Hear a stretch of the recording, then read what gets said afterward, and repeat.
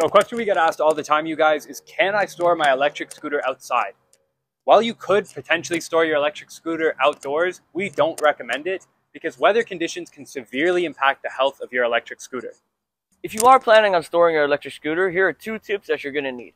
Tip number 1, make sure you store it in a dry place, such as like a garage or a basement, so that way no moisture comes in contact with the scooter. Once moisture comes in contact with it, it could cause rust, which would leave your scooter looking very bad. Tip number 2, you guys, if you're going to be storing your electric scooter for a long period of time, such as 2 weeks or more, you want to make sure that the battery is doing okay. So every once in a while, turn on the scooter, make sure that it's maintaining its charge, and if it isn't, charge it back up to full. Storing an electric scooter for a long period of time can cause the battery to deteriorate, which will impact the battery's health overall. So there you have it, you guys. If you plan on storing your electric scooter, be sure to follow those tips so that they are properly maintained and good to ride when you want to use them again.